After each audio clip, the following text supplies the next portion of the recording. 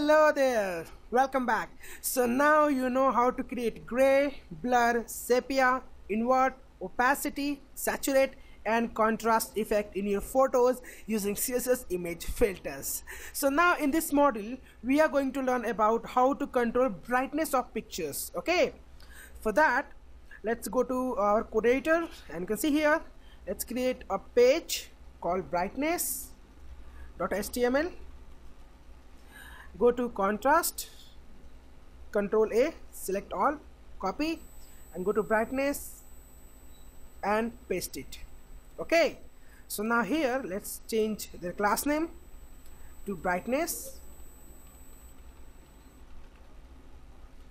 and now take a preview of it. Okay, so click here and now you can see this is the image and we are going to just change its brightness. Okay, for that let's get back to our style sheet and here just add comment that brightness page.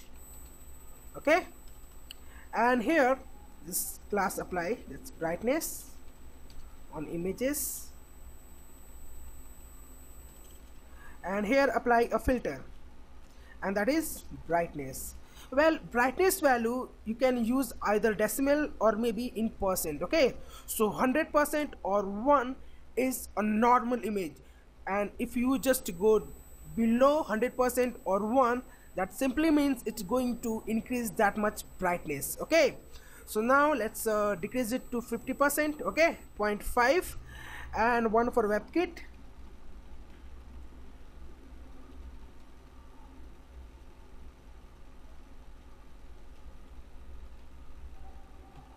And 1 for mouse. So let's save our some time and copy it and paste it here and here just as mouse. Okay, and now see what's happening here. See now it's brighter. Okay, so it's 50% brighter. Now let's make it 0 to be fully brighter. Okay, so it's going to actually black. You see, it's not totally black. So let's make it visible on hover effect. Okay, for that let's save our time, copy it and paste it here. Go here on hover and let's make it 1. Okay, so it will fully visible. Okay, and I go here and now you can see, whoa. This is really cool. Okay, so this is brightness. Okay, this is how you control image brightness using CSS image filter called brightness.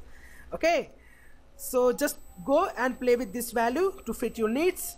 Okay, let's make it 8 so it will be 80% brightness and now you can see, so this is really cool. Okay, so now let's add our same process here. Okay, so for that let's go to our creator, go to brightness and go here, copy it, paste it here and here is brightness.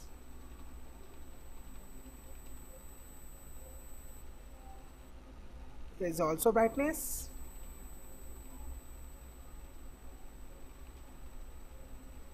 and here is also brightness.html. Okay,